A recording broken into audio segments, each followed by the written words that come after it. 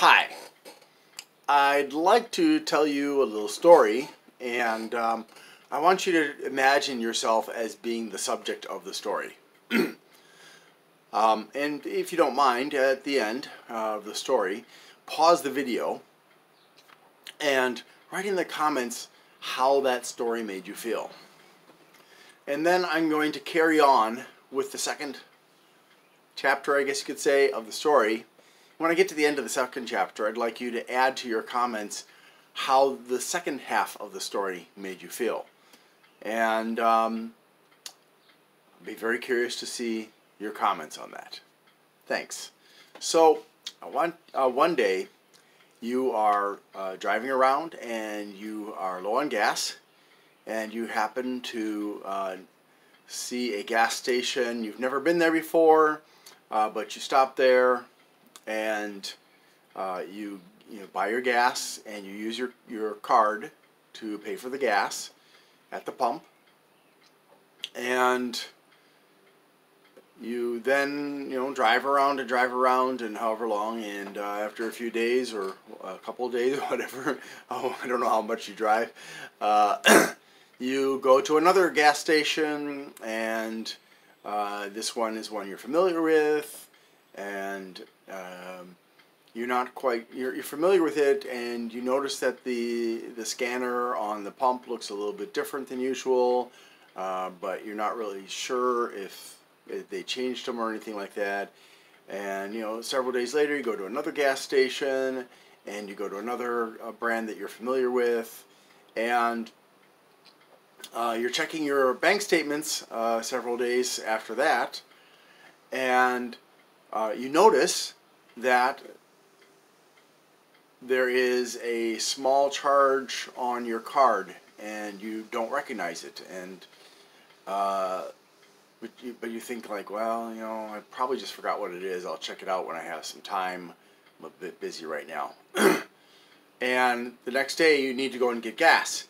So you pull out your card and put it into the scanner at the pump, and it's declined. And you were using a debit card. And you're like, well, what the heck? So you go inside, and you ask them to scan it at the cashier's place. And the cashier tries to help you, but the card is, again, declined.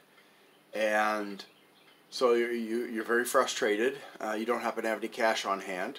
So you go to another gas station, different brand, and the same thing happens. So finally you go home, get some cash, come back, and you fill up your tank with cash. So then, this is where I'd like you to pause and tell me how that would make you feel. Okay, so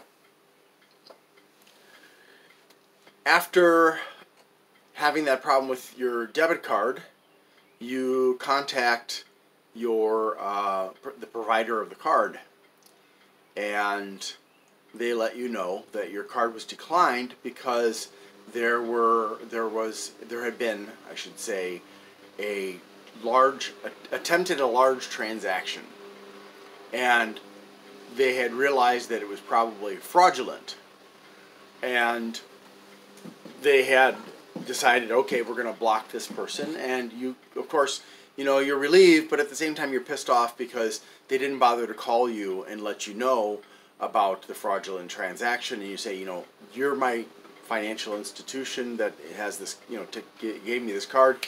You should have called me right away and said, hey, did you make this purchase, or were you trying to make this purchase or not? And taking it from there. And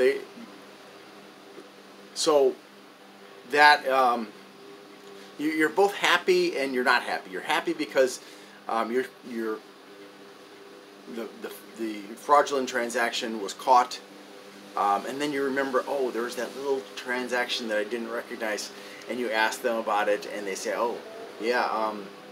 You ask them for information about it, and you still have no idea what it is, and then you say, hey, I think that one was like a test purchase by the scammer, whoever skimmed your card, and could you please contest that one? And they say okay, and on the other side, of course, you're unhappy because your card is declined, you got to get a new card, and so on and so forth. You don't know how bad the damage is, or whether you'll get the money back from that test scam purchase. So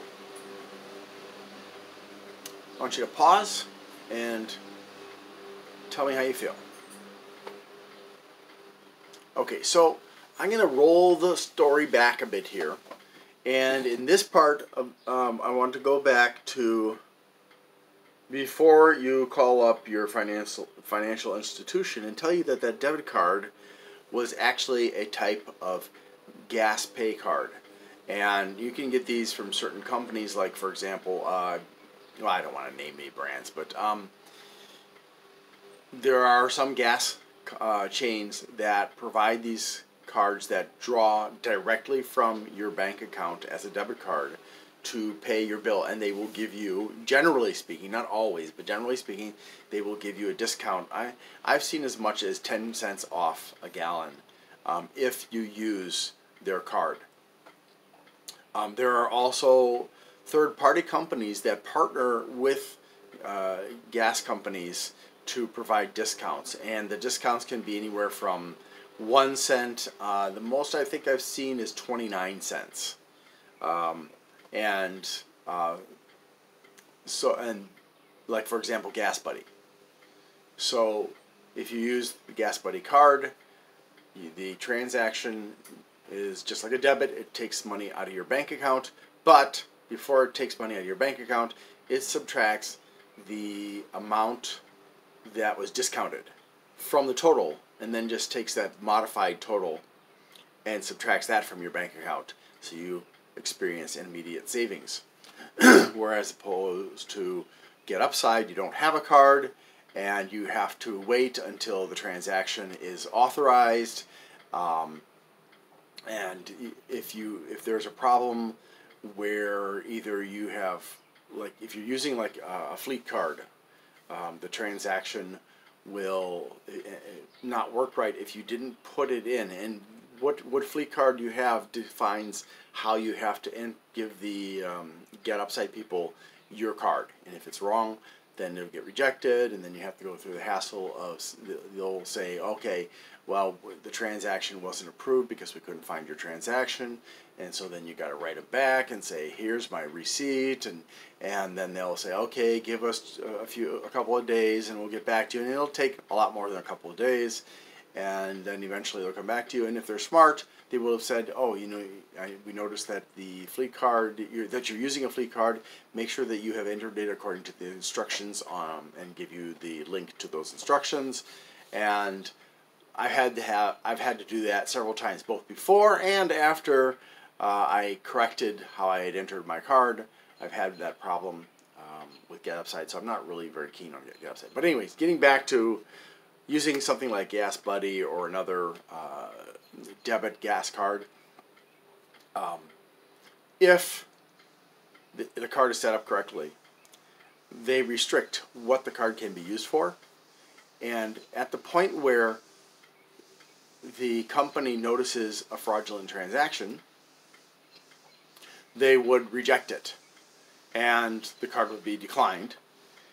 But the difference here is that there's this automatic protection on your gas debit card that will protect you from all non-gas transactions, except for maybe like any other opportunities that are offered by that company that are also where you pay using the card as well. Like, say, for example, at the grocery store or at a restaurant. But I'm not. It depends on whether the company that you've got the card from allows anything other than gas purchases. So this is an instance where a debit card of this specifically of this type, not just a general debit card from a bank or a credit union, but a gas debit card is superior in providing protection because, number one, it's very restricted as to what kind of transactions are allowed and anything that doesn't meet that criteria. So if they don't recognize it as a pump transaction, it'll be stopped. If they don't recognize it as a gas purchase transaction at the pump, it'll stop. And it'll be declined. So you have this automatic protection, and that means that if somebody puts a skimmer on your favorite gas station's gas pumps and skims your card and your passcode, it's useless to them unless they want to buy just gas because of those restrictions. So that means you can't lose huge sums of money out of your bank account because there's just no way for that particular type of card to be used for anything else. And so, since one of the most common ways that card numbers and passcodes get skimmed is at the gas stations, I would strongly urge you to look into getting your own gas debit cards through whichever companies actually provide that. And aside from Gas Buddy, the only other one I can think of that I'm aware of would be Circle K. Not the best gas, but at least they provide that option. I'm not sure if they have the same restrictions on it that I've been talking about. You'd have to ask them. Talk to customer service directly. Don't go to the gas station. They may not know. So just call up Circle K's customer service for their cards and say, hey, do you restrict what the card can be used for? I probably do, but I don't know. So I just thought I'd share this little tip to let you know of a simple way to help protect yourself from card skimmers. Thank you so much for watching, and I hope you have a great day.